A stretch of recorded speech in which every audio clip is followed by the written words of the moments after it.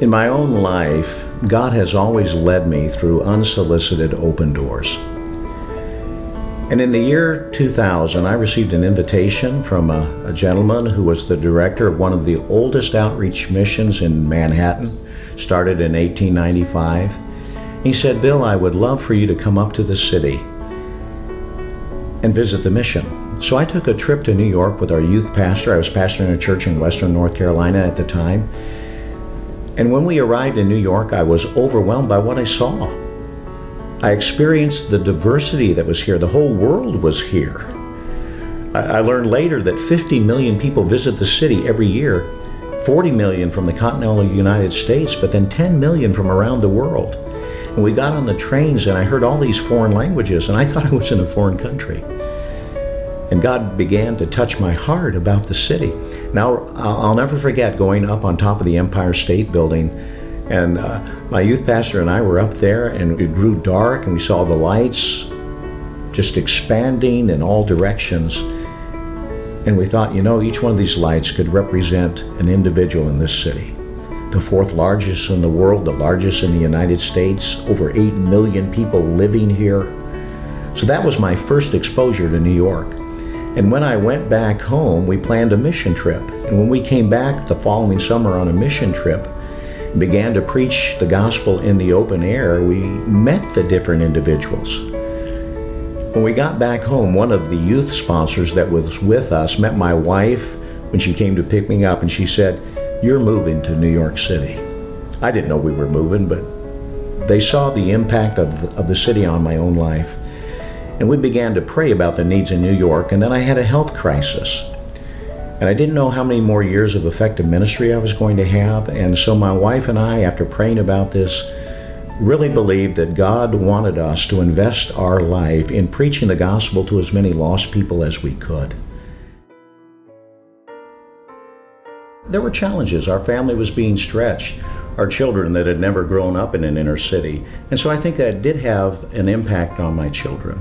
But one of the greatest things is they learned the diversity of the city. They learned how to get along with other people. They began to learn to enjoy what God has created in the ethnic differences. And I think because of that, it has made my children more understanding. I think it's also made them leaders. I look at my young boys now that are grown and they're leaders. And I think the city helped produce that. I believe that every Christian church needs to have an impact on the surrounding community. Our Christian churches are for the edification of believers, and yet there's a great emphasis in the Word of God about touching your community. Our love for God should issue into a love for our neighbor. And so when we first came to New York City, there was an emphasis on evangelism as we began to plant a church. There was a lot of open air preaching. There was tract distributions. And so as we saw the local church coming together, there was an emphasis on building up those believers, but then a desire to see those believers impact their community, not only with the gospel, but with the love of God. And one day I had a couple in our church come up to me and tell me, "Pastor, we would like to start a food pantry." And initially, I'd never done anything like that before. They said, "You know, Pastor, we have a tsunami in our neighborhood." And this was after the tsunami that hit Indonesia. They said, "There are a lot of people in our city that don't have enough food to eat." God led us to start a food pantry, and I'll never forget when we started it. We started it in the end of January, 6 years ago, in the dead of winter. And we had one service on a Tuesday. It was scheduled for noon. And at 9 o'clock that morning, our first service, when we had never even advertised it, I went out into the park, and here was a line developing 3 hours before we opened up the doors. And I saw older people standing there with walkers, others seated in wheelchairs on the benches. And God broke my heart. And I said, if the elderly in this city have a pressing need for food and are willing to stand out in the cold to get it, then God, you want us to do something about loving our neighbor. And so we began the Bread of Life evangelistic services as an outgrowth of our vision to get the gospel to lost people. And the community started to come in. And in time, we had to have 9 services to accommodate all the people that were coming. And they were always evangelistic services coupled with the Bread of Life ministry. And we discovered that God was using the beneficial deeds to bring glory to His name and open up a door and create goodwill among God's people. It's amazing to me how you start discovering things in the Bible that you had never seen before. Theology that comes from the heart of God. Deuteronomy chapter 10 and verse 19, God says, I show my love by giving food and clothes. And then the Lord said, don't be anxious about what you will eat or wear. And then James says that your religion is worthless if you can tell someone to be warmed and filled. And then you read the prophet Isaiah in the 58th chapter, and God says, this is the type of fast that I want from God's people.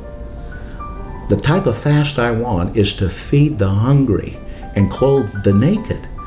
And I began to see the theology of the love of God in Scripture, and then I started to read letters like Titus, and I discovered that Paul put a great emphasis in training the church leadership to train the people of God to love their neighbor by meeting people's pressing needs. And the Bible says the church needs to learn to do this.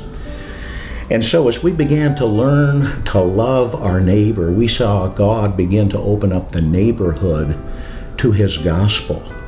And then we saw God move us from the East Village to the other side of town, the Chelsea area, take us from a building where we had to have 9 services to a building that was 3 times the size, and now we only have 5 services during the week that are evangelistic, loving our neighbor, beneficial deed services. People are coming in and they're hearing the gospel of God. They'll sit down for an hour service and they'll hear gospel songs sung, and the Word of God will be open and the gospel will be preached. And while they're in that service, they have a grocery cart in the back that is being filled with groceries that have been donated to us. And they'll leave our service with over $100 worth of food. They're experiencing the love of God and they're hearing the gospel of God. Our desire is to have an international preaching station where we can have multiple language hearing the gospel of God. And so that's our vision moving into the future. We actually have separated the people by language. And every Tuesday we have a service that's in Spanish, which is followed by another service in English. And then on Thursday we have a service in Mandarin, Chinese, and followed by English. And then on Saturday we have another service in English. But we're looking to expand our Chinese services to include the Cantonese language.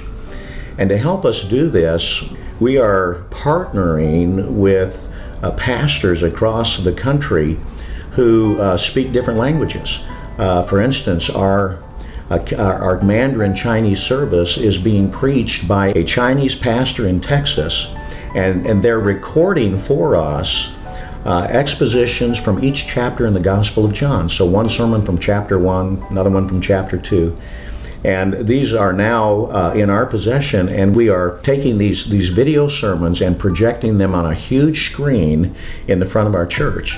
And then we have a Spanish pastor who's a missionary to Mexico. And so our desire is then to find a pastor who speaks Cantonese, and he'll record the Gospel of John evangelistic services, and then Russian and Ukrainian and however many languages that God gives us an opportunity to do this with. When I stop and consider how many people are working together to affect this gospel outreach here in the city, it's a delight. God is bringing together churches from different denominations. We have Baptist churches, Bible churches, Presbyterian churches that are coming as mission teams to the city to labor with us. And we've got the New York Gospel Ministries forming strategic partnerships with the New York Mission to the Jews, with the owner of this building. And these entities are coming together with these local churches and Christian colleges. We have mission teams that come from various Christian colleges. And then we also have interns. Part of our vision with New York Gospel Ministries is to see Christian colleges have an internship where even ministerial students can come, maybe even graduate students can come, and they can do online education. They can stay with us here in the city and we can get them plugged into the ministry. and ministerial students that need experience in preaching, we can plug them into these evangelistic services, and they can learn to preach the gospel of God and love their neighbor. And so there's strategic partnerships not only with organizations, but with churches, mission teams, colleges, internships. And then we also have a lot of individuals. We have individual supporters as well as churches. And so it's a beautiful thing to see the body of Christ coming together to effect a ministry in a city like New York. You could have a church planted on every corner of Manhattan and still not be able to reach all the people. So it's a beautiful thing to see the broad body of Christ working together for the kingdom here in the city. When we started the Bread of Life outreach, we just had a handful of people that first day. Probably around 20 people came to that first evangelistic service. And now, 6 years later, we have the 5 services on this side of town, and over 730 different families are coming every week to hear the gospel of God. And that's more people not only being benefited by the love of God, meeting their pressing needs, but more people hearing the gospel of God.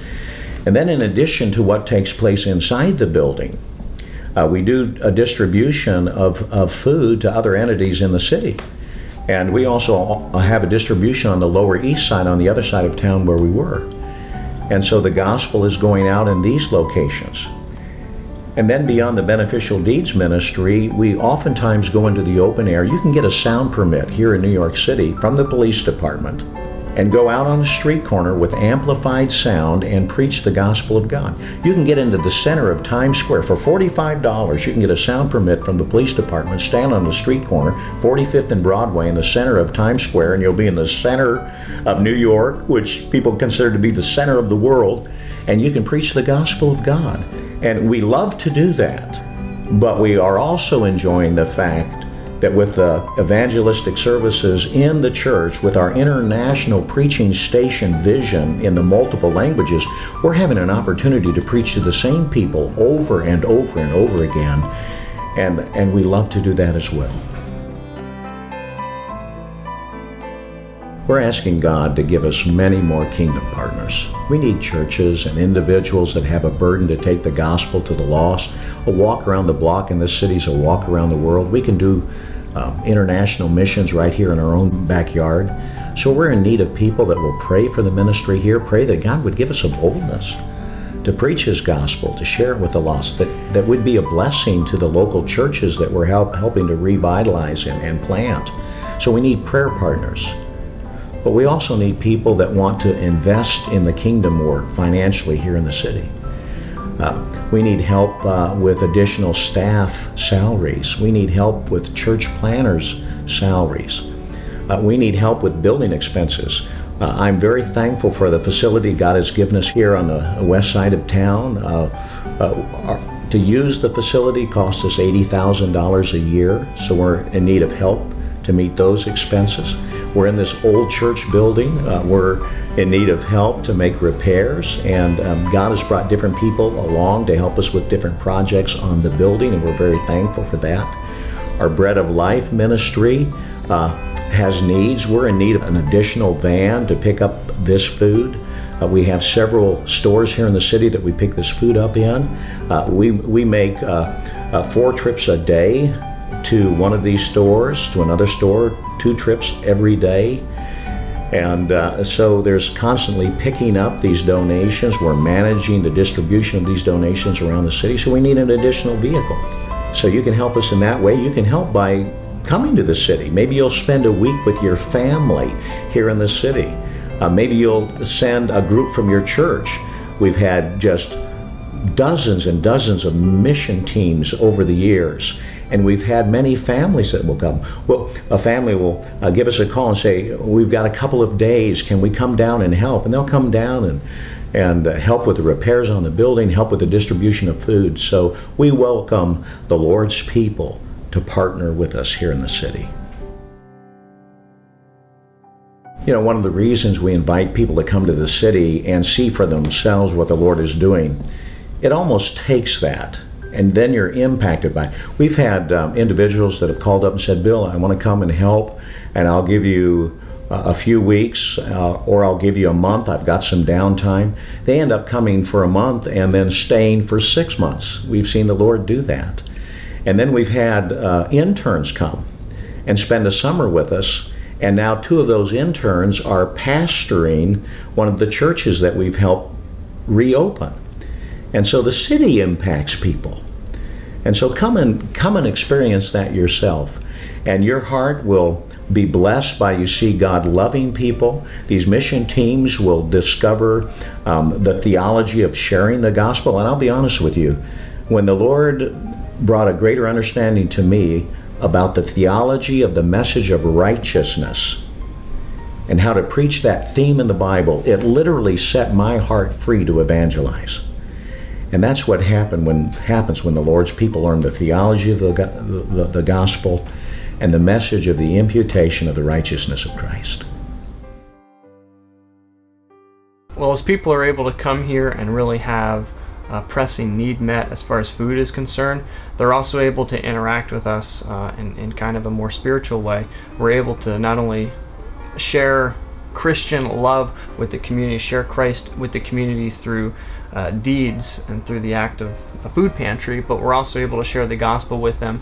We see quite a few people exposed to a message that they would never otherwise be exposed to, or a lot of people considering the gospel message in a way that they would never consider before because they're involved with our pantry. And people that come time after time just really become softened to it. And I can think of quite a few people who have had that similar testimony, that they're kind of resistant at first, and after coming for a few weeks and months have shared, now I'm coming almost just to hear the sermon. The food is great, but I've really warmed up to this message and gotten to know the people. And I really am grateful to be able to see a community of people serving in a way that really demonstrates Christ to them. To see the history of this building almost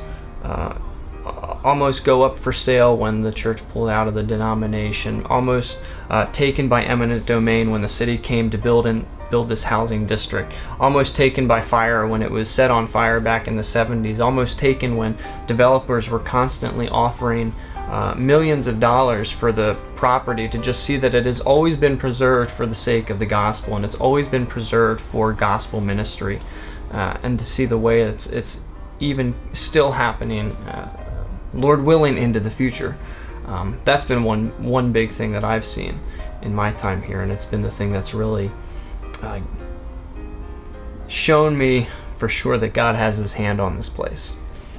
It's been great for me. When I first came here, I was really like a ministerial intern and was able to get a lot of opportunities preaching in the pantry services, which was really a big deal for me and a formative time in my life and pursuit of ministry, to be able to have a lot of experience handling the Word of God and sharing the Word of God and evangelizing. So that was very formative in my life, and I've seen that in a lot of other people's lives as well. People that have come to serve with us for a summer or a year, guys that are desiring to enter the ministry who've been able to get a lot of practical preaching experience. And that's something that I've really been encouraged by and blessed by, my opportunities to preach through the Gospel of John or preach a sermon series on Genesis.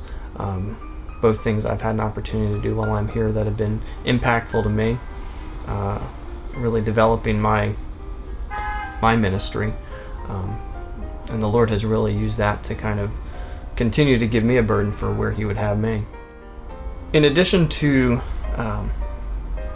serving the community in the form of a food pantry, we're also able to partner with a lot of churches from all across the country. And it's really interesting to see the body of Christ come together. When you look at one local church, you can see how there's a hand and a foot, and you'll see all the particular members of a body in one particular church. I also see that on a bigger picture as I see churches that are gifted differently.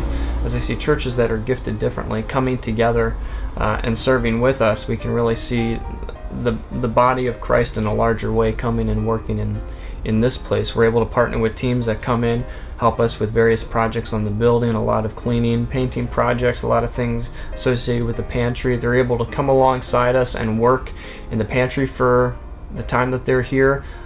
sorting through food, staying up past midnight to unload the van, and really just laboring in the food pantry and able to serve with us in that capacity. Prior to working in this ministry, I'd always been very cautious of what you might call a social gospel, having an emphasis on just good works and just believing that the end goal of the Christian is to just do good, and I think the church has really been cautious of that, replacing the gospel message with good works. But I've never really been challenged to see a church actively pursue the good of their neighbor in a way quite like this. And I've really seen that there's really nothing wrong with actively pursuing social work and to be involved in works where our neighbors are benefiting. I think a lot of it really is the call of the Christian. Righteousness is something that comes by faith, but righteousness is something that is seen in the lives of believers. The righteousness that comes by faith actually comes when people are doing good deeds and living as Christ would live, and able to demonstrate the hands and feet of Jesus to the world. And I've seen that in this place in ways that I've never seen before. I've really had my heart challenged and broken over suffering in the world and people who are down and out, and really seen that it is the duty of believing people to share those burdens, to care for those burdens, and to minister to physical needs as a vehicle to communicate the gospel as well. And that's one thing that I've seen uniquely here. I'm Andrew Gowans, and I am a pastoral assistant here at Manor Community Church. First time I came to New York City was in 2011. I was part of a missions team that came with my local church. I was very excited about New York.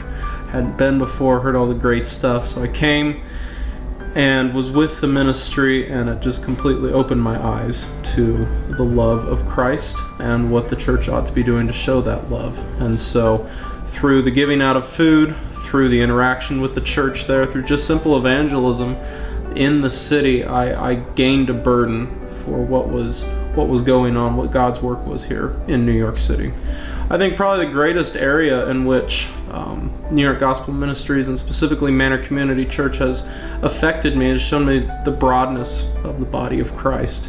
It is so beautiful to see here in New York City, where you have every single nationality, ethnicity coming together to praise and worship the Lord. A Sunday morning you can have 5 different types of people, different backgrounds, different ways of life, and yet they're all worshiping God, and they're all coming together and praising the Lord. That's probably the greatest way in which this ministry has affected me. It's shown me the greatness and the broadness of the body of Christ. I see probably the greatest way in which we're affecting the community is through our generous deeds, our good deeds.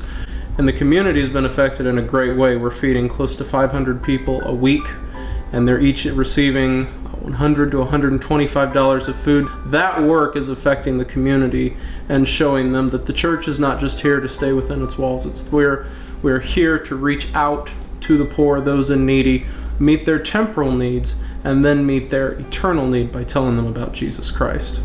Well, I have the blessing of being able to be involved with both aspects of our ministry. I'm involved in the food pantry ministry, so I get to manage the floor, manage the distribution. I work with the pickups, driving across town to these stores, picking up food, but I also get the great blessing of then being able to be on the other side and being in the preaching role, being in the leading of the singing on Sunday mornings, being able to personally interact with the people who are coming in. So I do a lot of work with our food pantry ministry, doing all the administrative tasks there, but I also get to work in the pastoral role in a sense as well. One of the most amazing things to me is seeing the lives touched as these people leave. So they come to the service, they bring their cart's filled up with food, and then we'll have one person in the front calling the names out to these people, come get your cart. And as they leave, we'll have one person there shaking hands with them and just saying thank you for coming. And to see the smiles on those faces, it's moving. It is very moving. And to know that we are helping them in that temporal sense and giving them food for the next 2, 3, 4, 5 days, but we're also giving them something much more important, something that's not going to go 5 days, but that could last an eternity. I think that's probably the most amazing thing to me is just the receiving attitude, the gracious attitude, and the hope that we've given to them beyond just their week. It's been a process to get all this working, and really I attribute a lot of the smoothness to our two lead volunteers, Jenny and Norma. They're former school teachers. They get these people in order, they get them in line, they tell them when to come in, when to go out. They're really running the show. Sometimes I'm just in the third or fourth seat just watching these people work. But Jenny and Norma are fantastic, and the commitment they have to this ministry is staggering. I love the hard work and the time and they put into it, and they really keep this ministry running smoothly. Our hope with everything we're doing here, and the distribution of food and the kind deeds to the widows and the needy and the homeless, is that yes, that we meet their need in the temporal situation, but ultimately that we see them come to be a disciple of Jesus Christ. We love to see people get Jesus, understand the gospel, understand that it's more than just a cart of food, that what we're doing here will affect your eternal soul. And so the greatest joy we gain is seeing someone come in off the streets, they're just coming to the services, not interested, and then slowly and surely they come to know Jesus Christ.